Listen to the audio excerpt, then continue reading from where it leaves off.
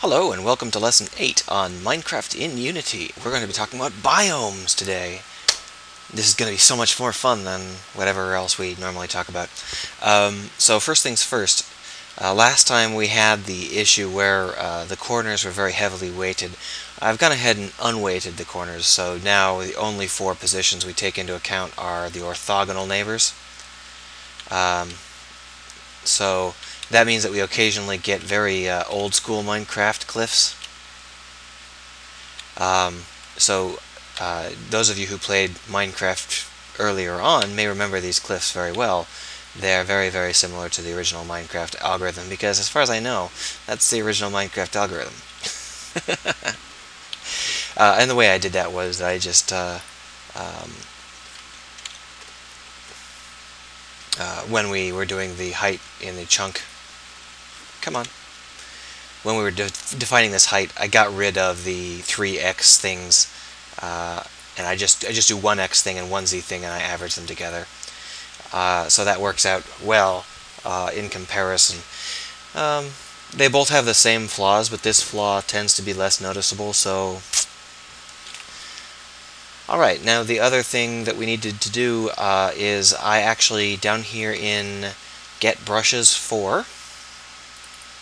I actually made it so that we assign more brushes to mountains than anything else. So that means that we got more brushes for mountains.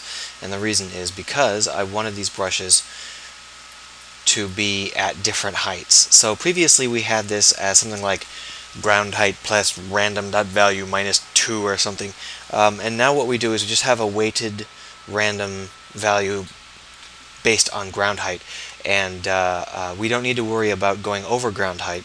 We don't need to add in anything to make us go over ground height because most ground heights are going to be sloped downward. Or not most, but a lot of them are going to be sloped downward, and that'll work out fine. So random.value times random.value just gets a random value that's significantly weighted towards 0. So 1 minus that gets a value that's significantly weighted towards 1, which means that we're significantly weighted towards the surface. Did you catch all that? So the end result is that it looks just like I showed you.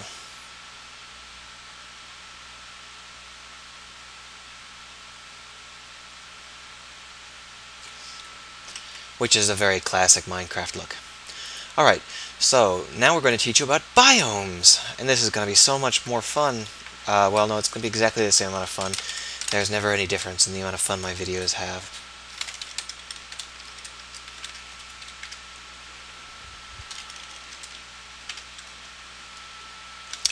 Grassland, desert, and ice. We'll just do 3, just like before. So the big difference between the biome type and the terrain type is that the terrain type can vary quite rapidly from chunk to chunk, and that's okay. It gives it a very nice feel, makes it fun to navigate. But the biome type, we can't do that. It would feel extremely choppy. So we need to have a biome type function when we get the biome type. Instead of getting the biome type for a specific XY coordinate and having it vary, what we're going to do instead is we're going to get a weighted biome coordinate. So down here in get terrain, forget, God, these are all out of alphabetical order.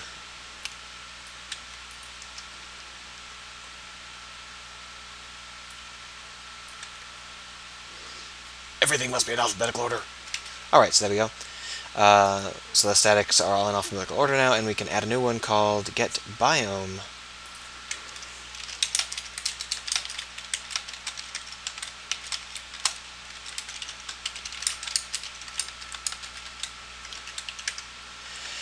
So the key here is that it's exactly the same as this guy. Although instead of casting to terrain types, we obviously cast a biome type.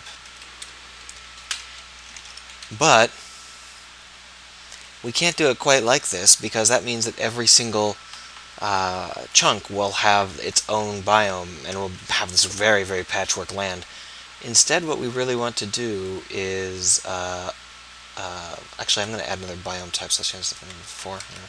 Oh, and so instead what we're going to do is we're going to go ahead and say that x equals mathf.floor to int, floor doesn't matter, x divided by 100.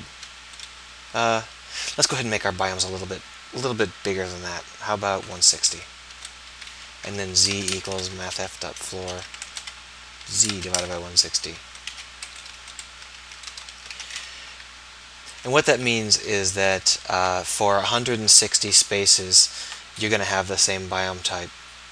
Now, the other option we have is we can weight this so that it's partially that weight and partially the biome's own weight, which is what we'll end up doing in the long run, or the chunk's own weight, which is what we'll end up doing in the long run, because we want the edges to be not crisp. We want them to be wobbly.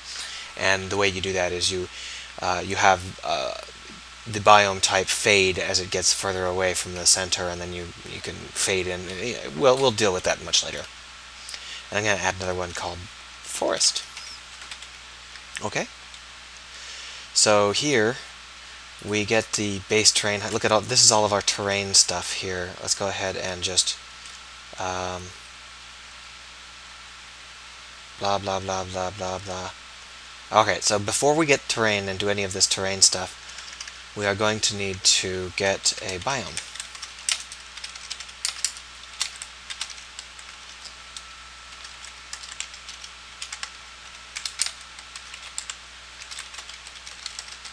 Like so.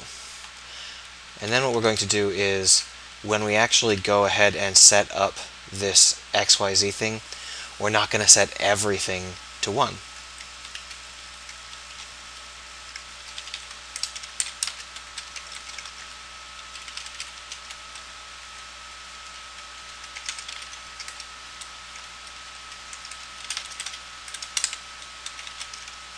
Come on.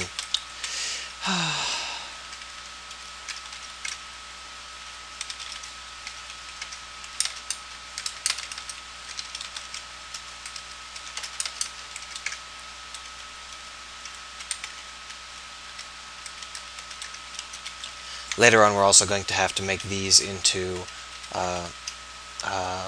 defines instead of trying to remember all of the time.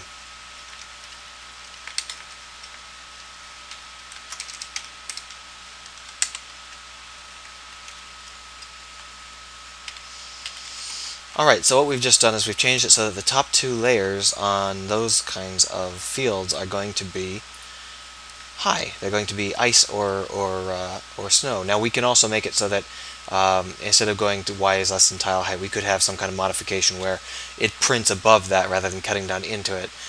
Because what this means is that if you dig away the snow or the sand, you're going to end up with a little bit of a cliff. But that's fine. You know, just do it however you would like to do it, whatever your vision is.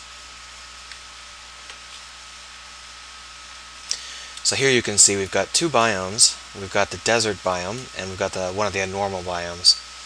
And you can clearly see that the desert biome really prefers to be sandy. So that's the basics of a biome. But this is a little bit short. Why don't we go into a little bit more detail? We need to pass the biome to all the brushes.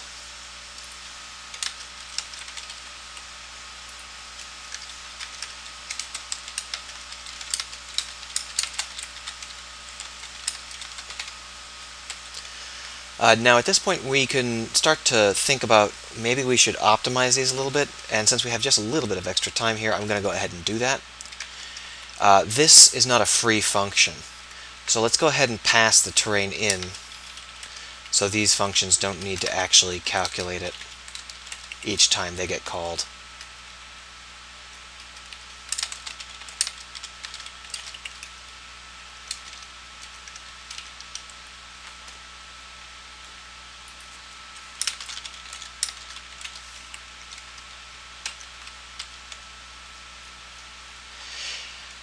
But we will also have to change that up here, which is fine. We grab the terrain there, we just go ahead and pass it in.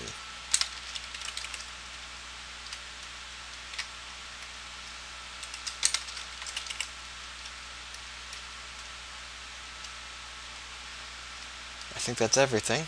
Yep. Alright, so we passed it over to the land brush, but now we actually have to have it so the land brush understands that it's getting one.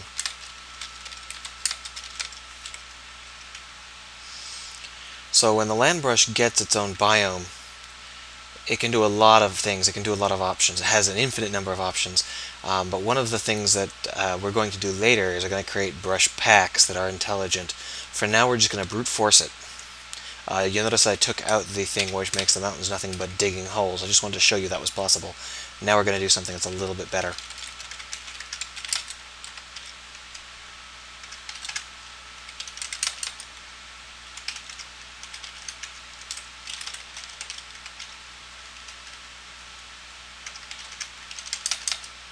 Oh, not grassland, what was I thinking?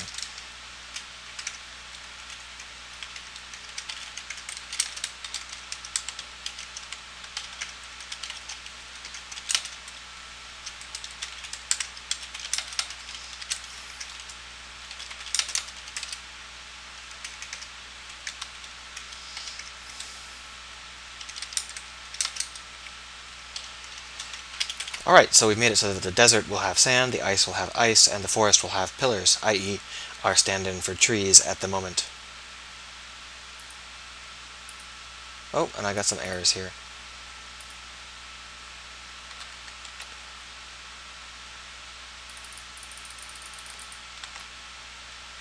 If you cook a million times, it works faster.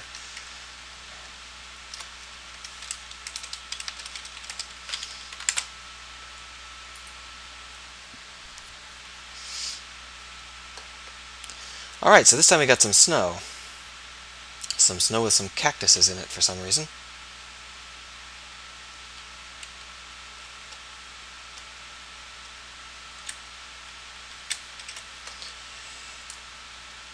Alright, so I'm not exactly sure why we've got water in our snow. Did we accidentally make it so that it's water rather than ice?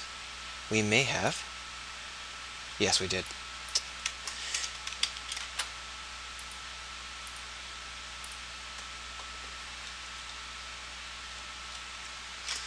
Alright, so here we are. Now we've got icelands that actually have ice in them.